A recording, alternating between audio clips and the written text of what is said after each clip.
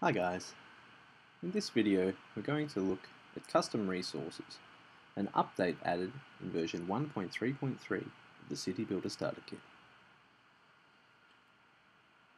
Let's open the sample scene, which is in the extensions folder under custom resources.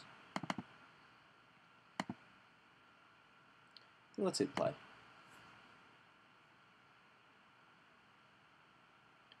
The first thing you'll notice, there's a new resource type in the left panel. We're calling this resource Mana. So how do we add this? We go to the Managers object, click Resource Manager. We can see we've added a custom resource data file. What does this file look like?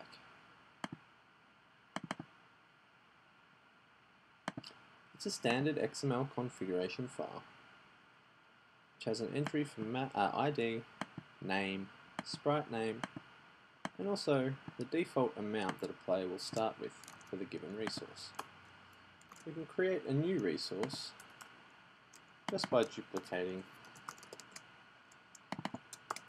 the existing one and filling in the blanks.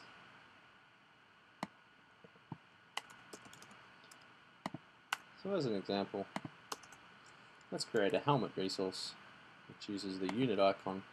We'll give the player no helmets to start with. If we press play, see we have a new resource. Let's get rid of that.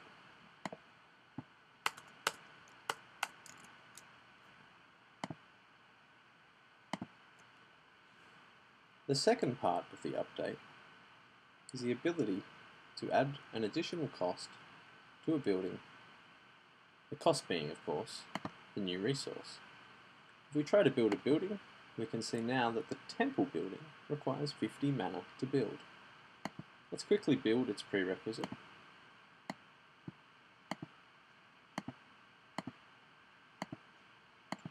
Now let's build a temple.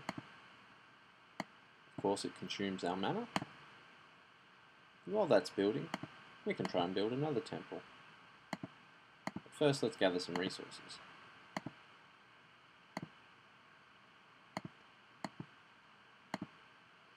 We're unable to build it, and we get the warning.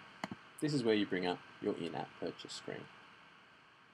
So like with resources, the default behavior is to prompt you to buy some more, not to stop the user being able to build the building. So how do we set that up?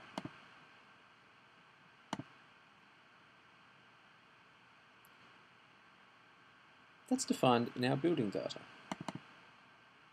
To add the new requirement to the temple, we simply add an additional cost entry in the XML file. So here we're saying there's an additional cost, it's a custom resource of mana, and the amount required is 50.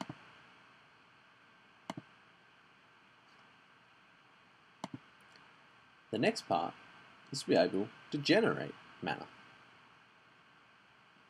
If we go to our temple, we'll see there's a new activity called Study. Let's launch and fast forward this activity, and we'll see we've gained 10 mana. So how have we done this? First part is in our activity data file. We simply define an activity as with any other activity, but we give the reward type of custom resource, and we provide a reward ID which matches the resource ID, and of course a name, a duration, and an amount. If we wanted to reward more mana, we could change the value. Let's make it a quicker activity. In 15 seconds we'll gain 20 mana. Hit play.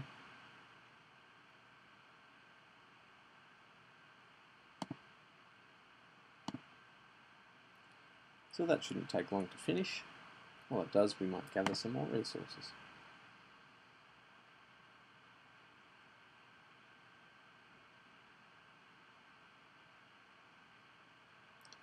And now that it's finished, we gain the extra name. So there we have it, custom resources in City Builder Starter Kit.